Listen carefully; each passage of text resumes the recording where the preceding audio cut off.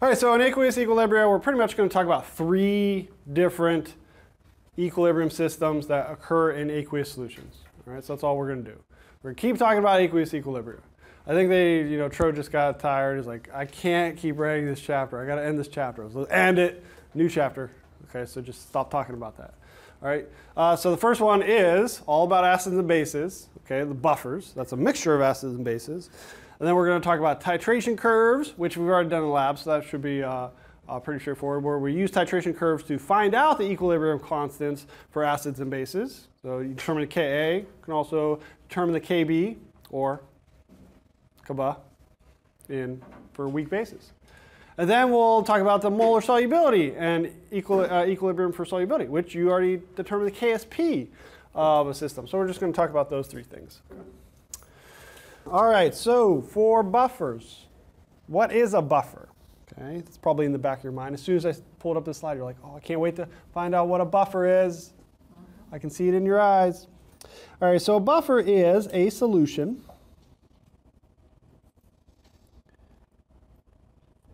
that is able to minimize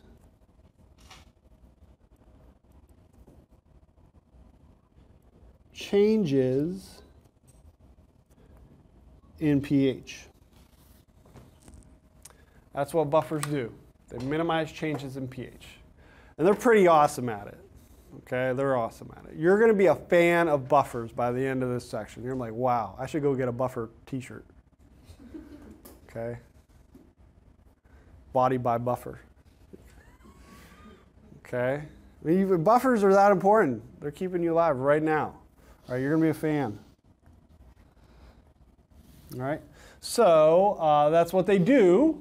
How would you make a buffer? Okay, so a buffer is comprised. It is a mixture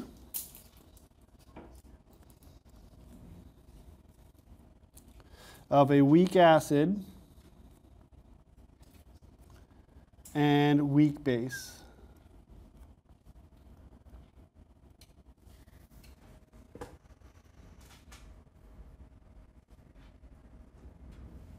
Of comparable concentrations, or comparable.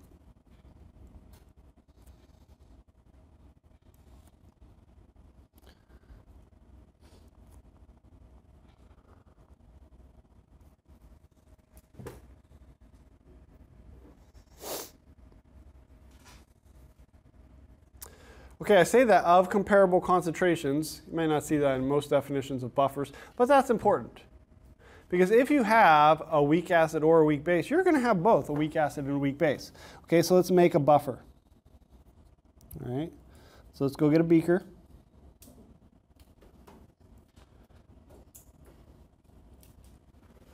All right, so weak acid and weak base. What's your favorite weak acid? HF? Mine too. Good job. All right, so we're going to make a very highly toxic buffer. I would not recommend doing this at home. All right, so HF. So if you throw in HF, and yes, you better have some PPE, personal protection equipment, on if you're throwing around some HF. All right, it will, of course, react with water.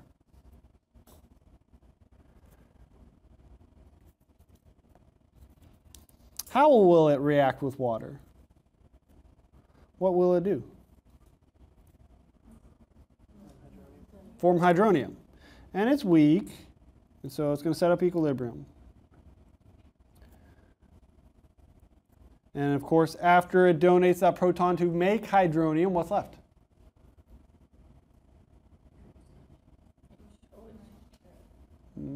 So HF donated the proton. Fluoride. Yep. Fluoride, F minus.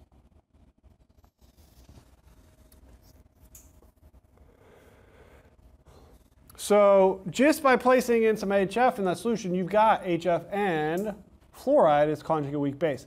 But we know that for the vast majority of weak acids, the Ka is really small. which enabled us to use the x to small approximation. That was good. But what does that mean? We're not going to make much fluoride. All right? There's not going to be much fluoride in comparison to HF.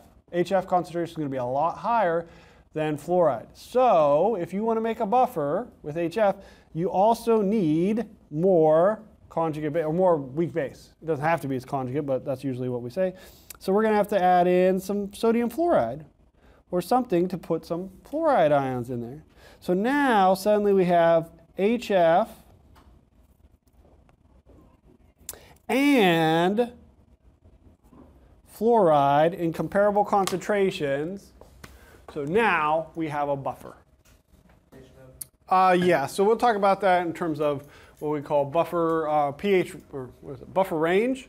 The max you can usually go for buffers, and they're still a good buffer, is 10 times more concentrated one way or the other. So you can have 10 times more acid than base, or 10 times more base than acid. So that's what we mean by comparable. So they don't need to be exact, but they need to be in at least that range. If you have 100 times more acid than base, that's not going to be a very good buffer because you just don't have enough base for the buffer. So for a buffer to work, and we'll talk about how they work, you do need both. You do need the acid and the base. And that is why it is important that it has to be a weak acid and a weak base.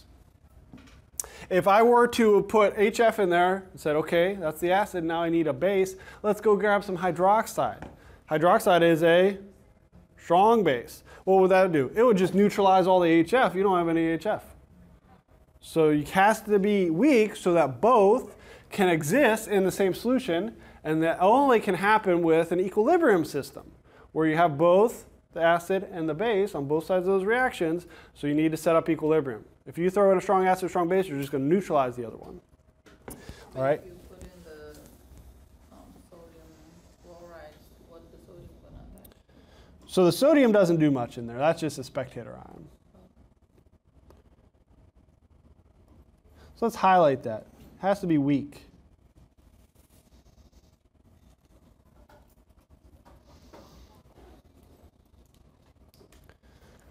Which I'm being a very big hypocrite right now. I usually am not. I don't like being, I'm not. But I usually tell students not to highlight things. And now here I am highlighting. So highlighting isn't a good way to learn something. You should read it and then you should write it down. That's what you should do. You shouldn't highlight. Highlighting does very little.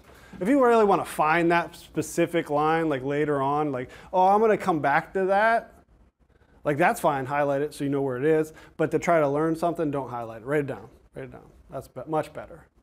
I'm highlighting here just because it's fun. Okay, just look, I'm having a blast highlighting. Okay, so if you're highlighting for the pure enjoyment of highlighting, go for it. Okay, all right, we're here to have a good time. All right, obviously, that's what we're here for. Because everyone here is having such a good time. I wrote it has to be weak. Okay, yeah, see, you didn't highlight it. It has to be weak. Good job. Wait, but why doesn't the HF dissociate and then we've got the fluoride dissociate? It does. HF does ionize or dissociate to make fluoride, but we just know that the Ka is going to be small, so there's not going to be much fluoride. So if you throw in like 0.1 molar HF, you're going to have like 1 times 10 to the negative third molar fluoride. So you're just not going to have very much fluoride because they're weak. So you got to add extra fluoride to make the concentrations comparable. So basically we're adding an outside Base. product to equalize them. To get them comparable. And they don't even have to be conjugates. You can make a buffer from any weak acid, weak base. You can make a buffer from HF and ammonia. HF's the weak acid, ammonia is the weak base. Boom, buffer. That's another very good use of the word boom. Boom, buffer. Okay, because you're going to be such a fan of buffers. You're going to talk like that. All right. So now I know what you're thinking. How do they minimize the pH? That's what you really want to know right now. I can see it in your eyes. You're so excited. All right. So there's 2 things, okay, that can happen. Okay, minimized pH. That obviously means there's going to be a change to the pH that they're going to minimize. So how do we change the pH? What types of things? We'd either add an acid or add a base. Okay, so that's the two ways you can change the pH: add an acid or add a base. Okay, so what happens if you add an acid? So now we get to play the game. Let's add acid. Everyone's second favorite buffer game. Slightly behind. Let's add base. We're going to play that next. All right, it's a good game. You win prizes, burettes, graduated cylinders. Come on down. All right, so let's add a strong acid. What's your favorite strong acid? HCl, good one, good choice. All right, so let's say we add, that's a terrible Cl. It's a good time of year for HCl too. Okay, going into the winter, it's a good year for HCl. Does this go into reactions? Yes, this is the reactions. Let's add acid. We're going to react. All right, so we place some HCl into our buffer that contains HF and F minus. What will the HCl react with? The F minus. Because HF is what? It's an acid, right? It's our weak acid, or our Wa. So what is its fluoride is its conjugate? Base. Or Woba, anybody? No? Okay. All right, so it's this conjugate weak base. So if you add an acid, there's a base that the HCl is going to neutralize. So it reacts with the fluoride. Now we added a strong acid, so we don't have to worry about equilibrium, simplifying the system. So boom, left to right, one way, no coming back. And what are we going to make? We're going to make some HF and some chloride. So that's how the buffer is able to minimize the change in pH if an acid is introduced to the system. It's got a base sitting right there ready to neutralize it. Right? But the pH still does change a teeny tiny bit. Okay? What's that? Add more. Add more. Add more. No, so just we add some HCl. That reaction occurs, fluoride neutralizes it, but the pH is still going to change anyways, okay? Not because of that directly from the HCl, but sort of indirectly because of a shift to the equilibrium. It actually causes some Le Chatelet principles to be going on, okay? So if you added HCl, fluoride neutralized it, what happens to my concentration of fluoride? It's going to go down. Yeah, it's being neutralized. It's neutralizing the HCl. So the fluoride concentration goes down. It's making some HF. So what happens to the concentration of HF? It's increasing. Okay. So now, what about my equilibrium system? Over here, when we're playing let's add acid, the fluoride concentration is going down. The HF concentration is going up. Which way is that going to cause my equilibrium to shift? And it turns out they're going to both do the same way. Okay, so if I'm increasing the concentration of the reactant, which way is that going to shift? To the right? Okay.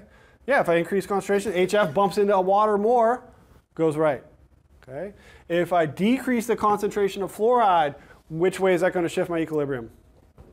To the right. Less fluoride, so the reverse rate goes down. Forward rate's bigger, still shifting to the right. So both of them cause a shift in equilibrium to the right. What happens to my concentration of hydronium after that shift? It's going to go up. It's going to go up. What's going to happen to my pH if my hydronium goes up? It's more acidic, so what happens to the pH? It goes down. Yep. So it still goes down a bit because of the shift in equilibrium.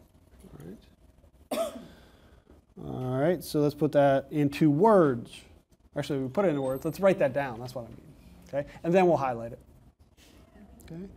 So after the addition of the HCl, the concentration of HF goes up and fluoride goes down. That just happens because of that neutralization reaction. So the equilibrium shifted right.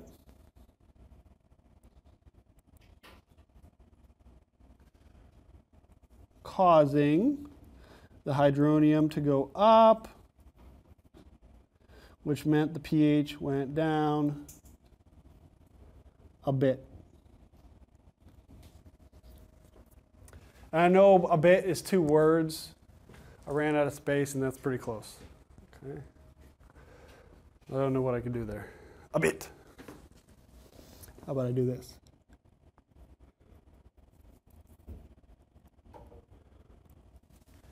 That's better. It's still going to go down, but it's going down a much smaller amount than if you added HCl to a non-buffered system. And don't worry, I can already test. We'll calculate how much the pH changes in a buffered system. I know you're excited about that. Okay, don't worry. Let's just talk about buffers a little bit more often. All right, so that's what happens if you add an acid or play the game Let's Add Acid. The next game we could play is, of course, Let's Add Base. Come on down. You're the next contestant on Let's Add Base.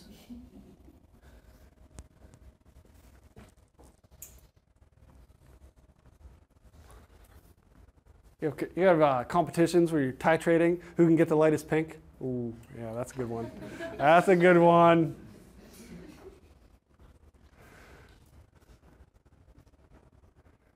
Or measure out the mass, like measure out the 0.4 grams of acetylsalicylic acid. Who can get the closest to 0.4? Ooh, oh, 401, I went over. I'm not going to win the burette.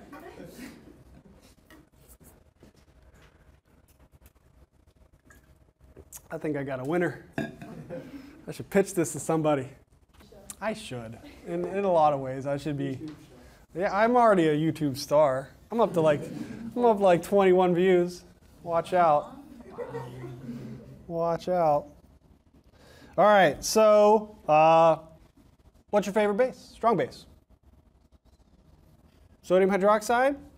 All right, so that's good. Sodium hydroxide, potassium hydroxide, those are good.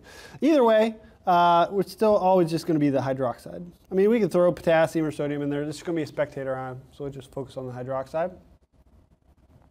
All right, so we added a base to our buffer. What in that buffer could potentially react with hydroxide, HF or fluoride? HF, yeah, it's our weak acid. It's our Wa. Okay. Yep, hydroxide is the base, so it's going to react with the weak acid present in your buffer. And so that will neutralize the hydroxide. And what's going to be produced? Water and fluoride. Okay, so yay, we played Let's Add Base. The hydroxide was neutralized by the weak acid present in the buffer. But again, it's going to minimize the pH. It's not going to completely stop it from changing, and that's because of the shift in equilibrium. So let's figure out which way it shifts. All right, so the hydroxide is neutralized by the HF. What's going to happen to my concentration of HF? It's going to go down.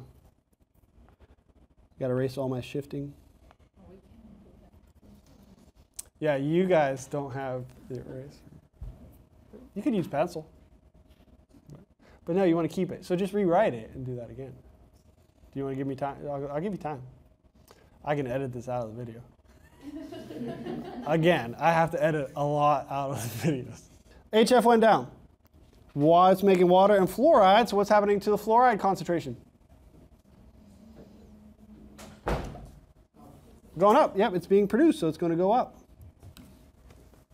So now let's think about which way the equilibrium is shifting. So we added fluoride's been going up. Which way is that going to shift the equilibrium? To the left. Fluoride's going to bump into hydronium more often. Shift it to that way. We're losing HF, so which way is that going to shift the equilibrium? To the left, yeah, so the forward rate would go down. That means the reverse rate's bigger, shifting to the left as well. So we're going to shift to the left. So what's going to happen to our concentration of hydronium? It's going to decrease. It's going to go down. What's going to happen to our pH if our hydronium goes down? It's going to increase.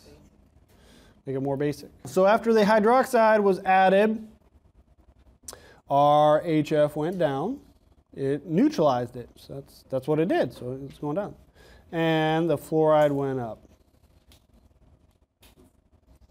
So the equilibrium shifted left this time.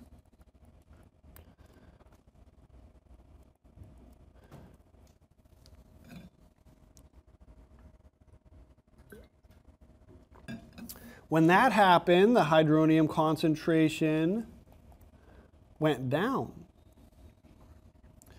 And that meant the pH went up, right? And again, you're going to be quite amazed at how small of an amount it will go up a bit.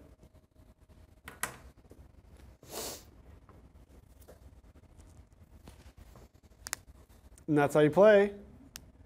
Let's add base.